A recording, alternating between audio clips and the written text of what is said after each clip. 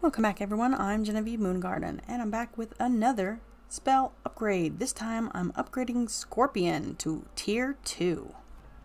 And now it's time for Subscriber Salute. Please welcome subscribers Collins Notkey, Greg Nashi, Michael Porreta, Mateo, and Fluffy Panda 69. Open up that spell deck, click on the spell writing tab, and let's see. Got 75 needed to unlock Tier 2. Alright, so what can we choose? There's two different tiers. On the upper tier, it's the exact same damage, but a negative 15% accuracy. And on the bottom, it's the exact same damage with a negative 10% damage. The accuracy will be a real pain for a lot of wizards, but I actually think I'm going to go with the negative damage. Because no matter what, the pip cost stays the same, the accuracy stays the same, and the damage stays the same on all of these. It's just going from Tier 2 with the 15% negative accuracy to a 20% negative accuracy on Tier 3, or a 10% negative damage on Tier 2 to a 15% negative damage on Tier 3. So let's upgrade. Okay, always make sure which one it is that you want. I want the negative damage, so let's go.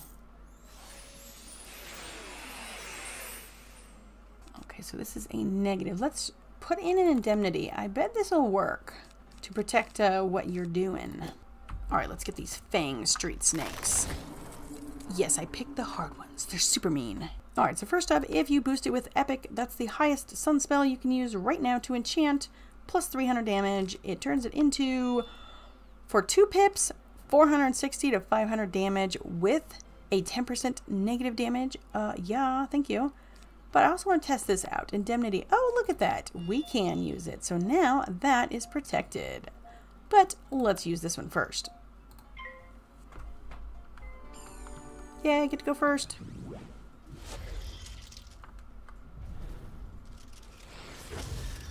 Ooh, nice. Nice.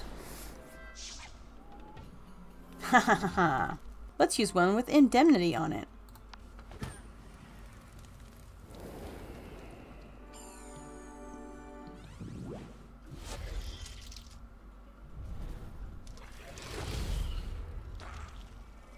And there it is, protected. And let's see if we can't take it out with one more Scorpion.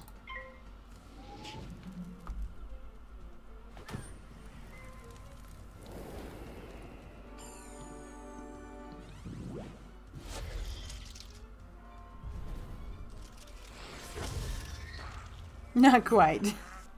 Thanks so much everyone for checking out another video about upgrading a spell with SPELLEMENTS. This one is Scorpion to Tier 2, and we will see you in the next one.